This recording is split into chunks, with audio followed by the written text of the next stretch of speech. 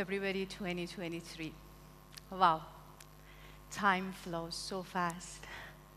Okay, let me take you to 10 October 2010. I remember clearly it was a snowy day, and my family, they were sitting around dining table, and I was thinking how to open up about my decision that I am leaving my country for higher education. I remember that year, because of the global protests in my country, many universities did not accept any student. I was really feeling sad and disheartened. I remember with the eyes welled up with tears, I went to meet my music teacher, or I can say my guru. He looked at me and he asked, "Why you're so sad?" I told him, "I don't know what should I do. I lost my hope." He looked at me while having the beautiful Iranian tea, and he asked me, "What you want to do, or where you see yourself after 10 years? I looked at him when he was polishing the beautiful Persian music by name of music instrument by name of kamanche. I looked at him and very firmly I said, "I want to see myself educated, brave, wise, and independent." He looked at me with a wise and thoughtful face, and he said, "Whatever decision you make today, it is going to create your future. So you should be very mindful." I was very sad. I just asked him, "You tell me, what should I do?" He told me with very beautiful smile on his face, "Go to India to not only complete your education, to learn how to live the life." Without hesitation, I have accepted. But that time, only the thing I knew about India was the name of the Sholay movie and the name of Raj Kapoor. Now, I landed in Mumbai, and the struggle has started.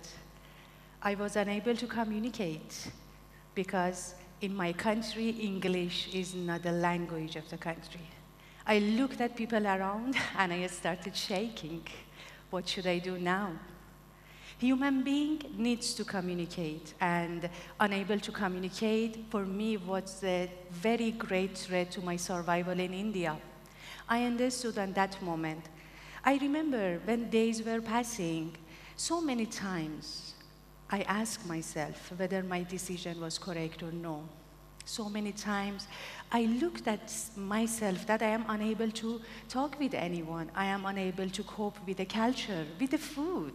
Now I like all the foods, but that time it was very difficult for me. I remember first few days, it was really challenging days for me. Out of tension, I got fever. I was waiting for an agent to come and help me for changing my currency. He did not come till third day. I remember the day, I got up, I looked at myself into the mirror, and I said, "I have eyes to see, I have a mouth to talk, and I have legs to walk." And I came out of the home. After 1 hour, I found a bank, I went inside, I changed my currency, and now I have rupees in my hands. While coming back, I saw a shop, and I have decided to do some shopping for my new home. I went inside, and with so much broken language, I have decided to purchase some stuff, and a shopkeeper asked me, "Write your address for a delivery purpose." Oof. I did not know what to say. I looked at him, and I said, "No address." He was thinking I am joking. Basically, he was shocked, and later on, he told me, "I assumed you were joking." I told him, "I can see, and I can show you with my eyes." And I had only one choice, to sit with the vehicle and show them the way to deliver my stuff at home. Definitely, this was my first victory. I remember those times when I was looking at the change, I was just trying to embrace the change. And I remember the Rumi's quote, "Don't resist to any change and live the life fully." In the college time, when I used to see my Indian beautiful friends, they were talking so fluently, and I was always getting that motivation. Oh, I can also talk like them. And of course, with the great compliment and support, they were always motivating me. Just, you have come alone all the way, and you are trying to get the success. I have studied a lot, hence I graduate with the high grade of first class and distinction. I remember that year I came across the beautiful, incident in my life. Definitely, I was in the right track of academic growth, but I wanted to know something more deep, and the thirst of knowing more about myself was increasing day by day.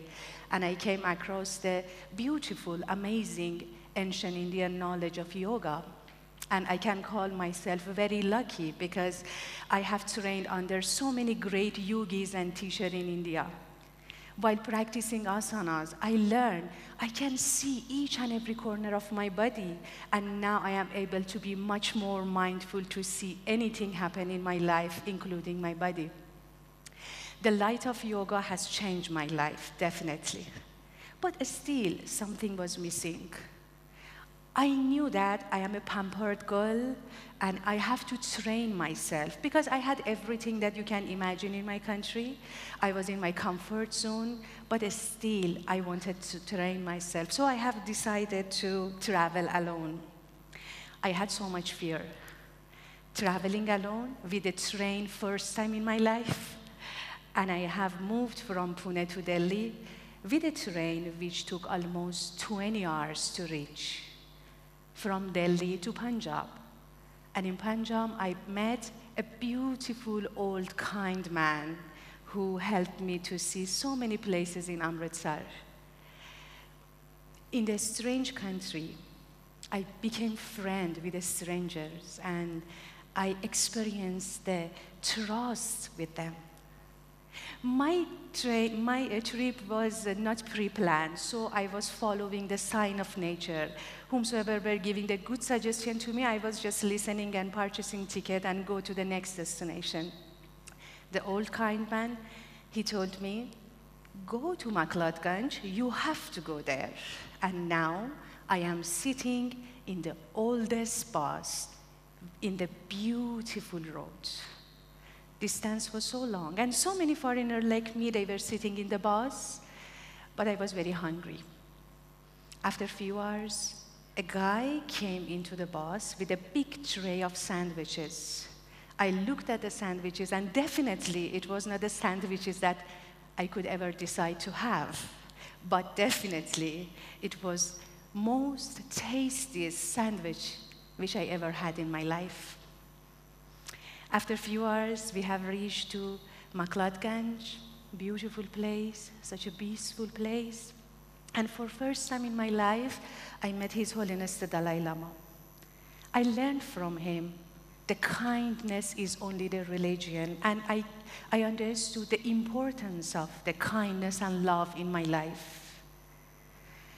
After Makladganj, I headed to beautiful Rishikesh, practicing yoga every day with the great yogis, and every evening sitting next to the beautiful Ganga river and looking at the devotion of people, which taught me I have to be committed in my life. And I believe that all of us, we have to be committed in our life.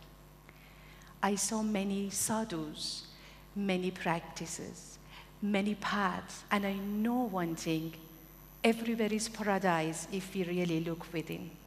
After more than 2 months traveling, I have decided to go back to Pune and decide for the next step. Now I want to complete my PhD, but not in India. I prefer to go out. And another great incident of my life again happened to me, because I believe that so many times I have decided to go back, but something held me back. And this time, I met love of my life, Nikhil, in meditation center in Pune. He is definitely not only my husband, he is my best friend, but more than anything, he is a person who has given me the most precious gift to me. He introduced the Vipassana meditation to me, and he encouraged me to go for the 10 days retreat. Oh, very difficult practice. I have gone, pleasant, but difficult. In the retreat, I learned from S.A. Goenka Guruji that the nature of mind is changing, and whatever happens in our life is bound to disappear, which definitely helped me a lot. I remember when Nikhil was talking to me about this beautiful knowledge of equanimity, wisdom, empathy, and compassion, which definitely helped me to be a person who I am. I remember when I have started my PhD, definitely so many challenges arise in that time, so many challenges. I have started the interview, I have gone for a different exam, I have collected so many data, and finally I got my PhD. But I knew that what is helping me there, that anything arises in the life bound to disappear and nothing is permanent forever. 2 months back, for my 40th birthday, I went for a solo trip to Auroville in Pondicherry. I was looking at myself, so many successes, so many failures, so many challenges. Now I am standing as a doctorate who practice psychology. I work with so many people. I work with refugees. I work with multiple TV channels. I meet people every day, and I can see all of us, we have challenges, we have difficulties. But I ask myself, what was that key factor that helps me to come all the way to here? There is a personality style which introduced by Kobasa, and that style is hardiness. Hardy person is a person who remain healthy under a stressful situation.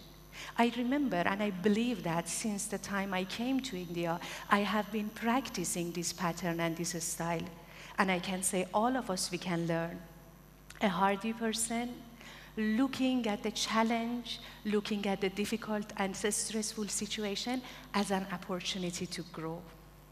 A hardy person knows he or she has a partial control or in any life incidents. And more important than anything, a hardy person is committed to the daily life. If you are hardy, it doesn't mean you will not face any challenges. Definitely you face, but you will remain healthy and you will never hurt yourself or others. All of us, we want to be happy. And happiness is, I guess, the common aim for all of us. There are few lines from Venerable Thich Nhat Hanh which always inspired me. Happiness is here and now. I have dropped my worries. Nowhere to go, nothing to do, and no need in hurry. Happiness is here and now. I have dropped my worries.